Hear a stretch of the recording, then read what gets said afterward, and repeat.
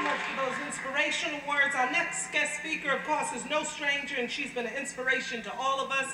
And we are speaking of none other than the author of In the Spirit, editor-in-chief of Essence Magazine, and currently preparing to release her newest book, Lessons in Living, inspirational to us all, Sister Susan Taylor. Give her a hand.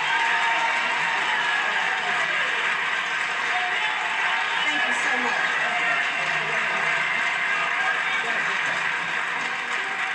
Thank you so much. We have very little time, and you know I can talk. So I just want to just get right to the point. We heard. Thank you, Kathy, for reminding us how good God is. Thank you, Hazel Dukes, for reminding us of what the women who paved our way have done. And today I just want to ask you what I'm asking myself. What is it going to take for us as people of African ancestry to stand together? To stand together for our children. To stand together for our future. I've been asking myself, what is it going to take? I grew up on this block right here. 116th Street, a little further east in Park Avenue. I grew up in a Harlem in the 1950s and 60s that was safe. We saw heroin come out of the jazz clubs and into the veins of young people's arms. Those of us who could flee, we fled. We ran to Queens. Some people ran further than that, out to Long Island.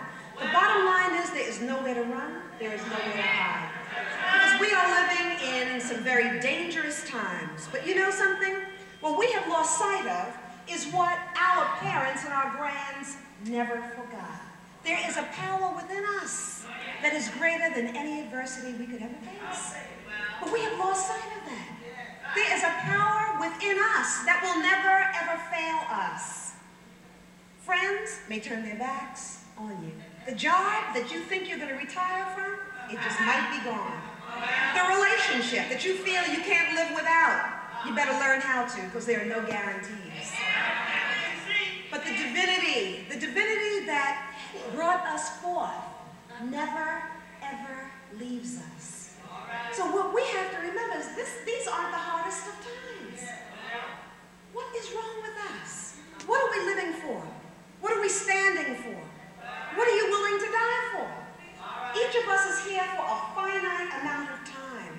And we have to use our time here to move our people forward. And if we don't, we're going to be the first generations of people of African ancestry in the United States of America to allow our people to lose ground.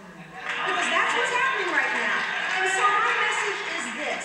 You cannot give, my sisters and my brothers, and it is a joy to see so many brothers here today. You can't give from an empty cup. Every day, before you do anything else, what you have to do is give yourself to yourself before you give yourself away. Start the day giving thanks for your life. Start the day remembering that the power within you is greater than any adversity, than the crazy boss, the child who's gone wayward. You've got the strength to keep on moving, to keep on pressing. Honor yourself. Take quiet, introspective time every day. Fill your cup, nurture yourself, and then you'll have the wisdom, the fortitude, and the strength to do the critical work of moving our people forward. It's the midnight hour, but it's never too late. Praise God.